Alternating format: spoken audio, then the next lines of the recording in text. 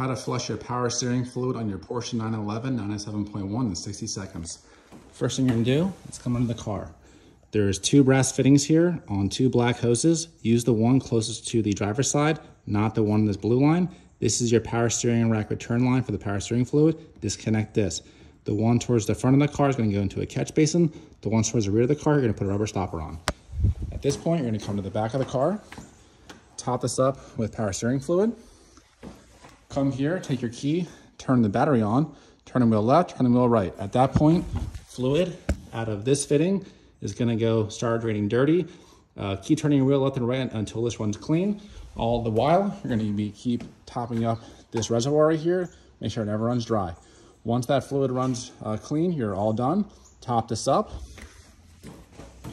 Come under here, connect these lines, and you're gonna be using CHF 202, link in the description below. And you're all done, and I hope this has helped someone out. See you next time.